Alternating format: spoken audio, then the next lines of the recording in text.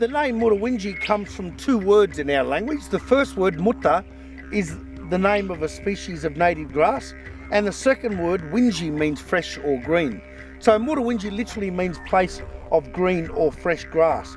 But to us as local Aboriginal people, we know Mutawintji as a place of green grass and waterholes.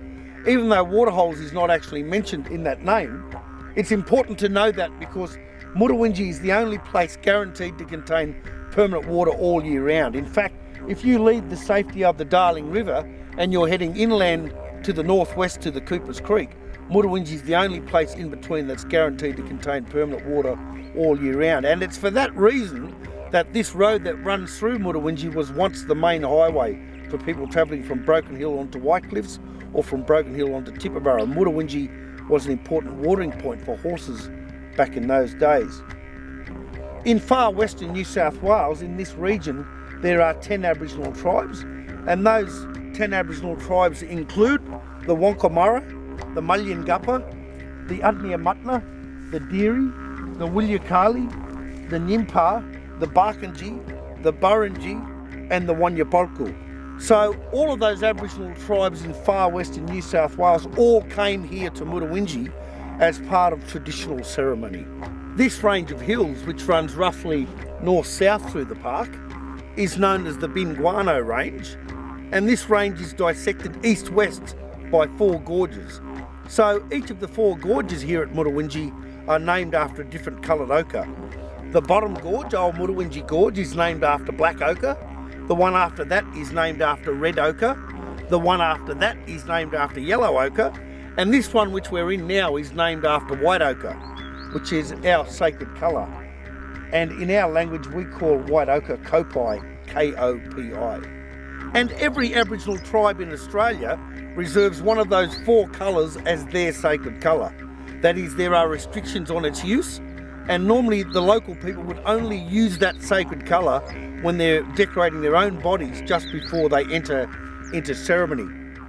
So this little valley which we're standing in now is the most important part of the Mutawintji lands. In this little valley, Aboriginal people from the 10 surrounding tribes used to congregate to perform secret and sacred ceremonies: rainmaking, increase, birthing, and marriage ceremonies. So this is truly a sacred site in the truest sense of the word. In fact, about a kilometre away in that direction is Snake's Cave, the Aboriginal men's business place where only Aboriginal men are allowed to go. And a couple of kilometres down the valley in that direction is Mushroom Rock, the women's business place where only women are allowed to go. What's most pleasing about this area is that it was the efforts of the non-Aboriginal community in Broken Hill who lobbied government to have this place protected. So as early as 1927, this area has been protected for conservation purposes. But there was a lot of inappropriate behaviour going on here in those earlier days. People were physically stealing pieces of Aboriginal rock art, and they were also scratching and painting their names into the walls of the overhangs to create graffiti.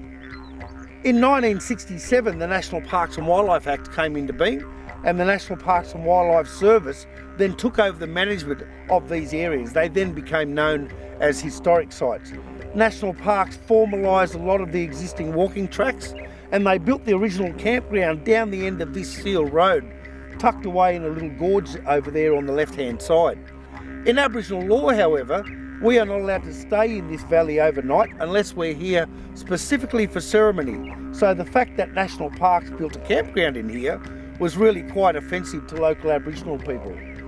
National Parks also built the original Visitors Information Centre, which was officially opened in 1970. In 1982, the National Parks and Wildlife Service purchased the 2 surrounding sheep stations, Mutawintji to the south and Nulta to the north, creating 68,000 hectares of national park, 3/4 of which is gazetted as wilderness area. About 30 kilometres away to the northeast is the Mutawintji Nature Reserve, just under 7,000 hectares. And the Mutawintji Nature Reserve is the only home of the yellow-footed rock wallaby here in New South Wales.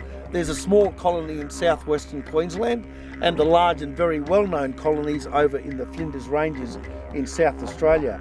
The yellow-footed rock wallaby features on the Mutawintji National Park logo because this is the only home of the yellowfoot rock wallaby in New South Wales. That animal is endangered and we respect it has an endangered classification, so we no longer hunt the yellow-footed rock wallaby, but certainly traditionally it was on the menu.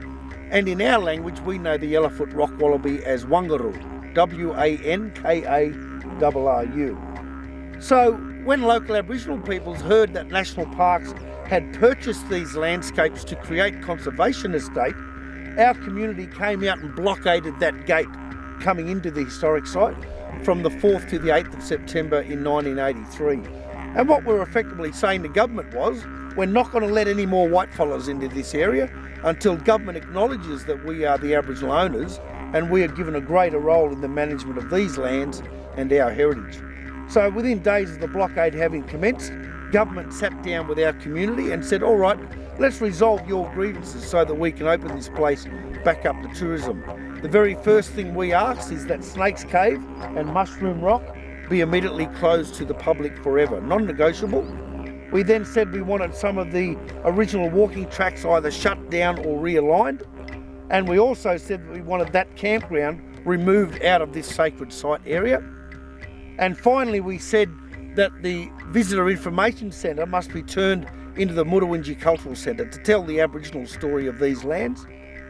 And we also demanded that from 1983 onwards, this must become a restricted access area. We wanted a padlock put on that gate, and people then couldn't come in here unless they were an accredited ranger or guide. Anybody can become accredited here at Mutawintji, Aboriginal or non-Aboriginal, we don't care who you are.